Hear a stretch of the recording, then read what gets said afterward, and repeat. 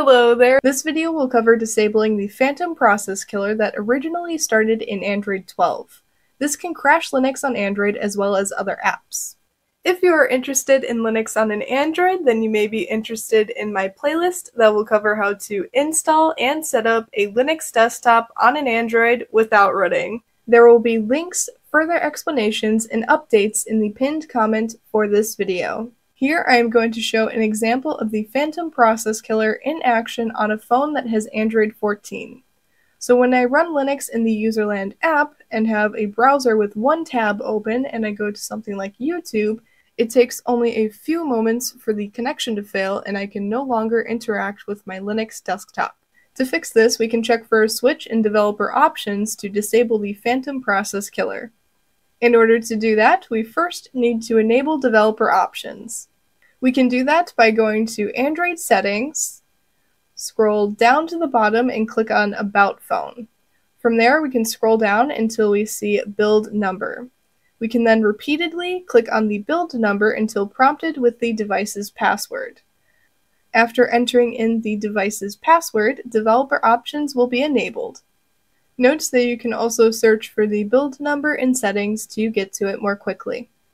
Now to disable the Phantom Process Killer, we can go back to the main menu in Android Settings, scroll down and click on System, and then click on Developer Options, and then scroll all the way down to the Apps section and toggle on the option called Disable Child Process Restrictions. Note that you can turn this option off and turn off developer options at any time. Turning off developer options will also turn off the Disable Child Process Restrictions option. Now when I run Linux in the Userland app and open up a browser to go to YouTube, I can open up as many tabs as I want and there is no connection failure. For more context, the Phantom Process Killer started in version Android 12. And it kills apps and app child processes, also known as phantom processes, based on the number of child processes and CPU usage. Killing the processes affects app functionality. This issue has been reported and documented in the Google Issue Tracker.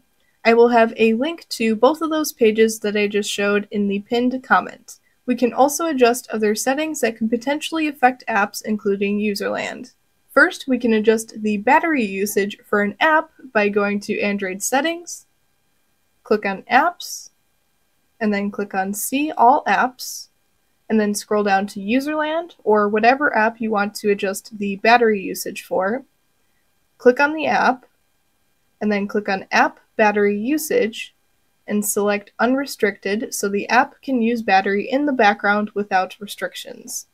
Lastly, we can go back to Developer Options in Android Settings and scroll down to the Apps section, and then we can click on Background Process Limit where we can select a specific background process limit. There are also some other possible solutions for devices that don't have the Disable Child Process Restrictions option. I will have links to the pages I'm about to show in the pinned comment. First, we can start at the Google Issue Tracker page that's about the Phantom Process Killer. In the first post made by one of the Termux app maintainers, we can click on the hyperlinked text for the very detailed comment. This will take us to GitHub, where we can click on the link for where the details about the Phantom Process Killer and how to disable it have been moved. From there, we are taken to another GitHub page where we can click on one more link for where the information has been moved to.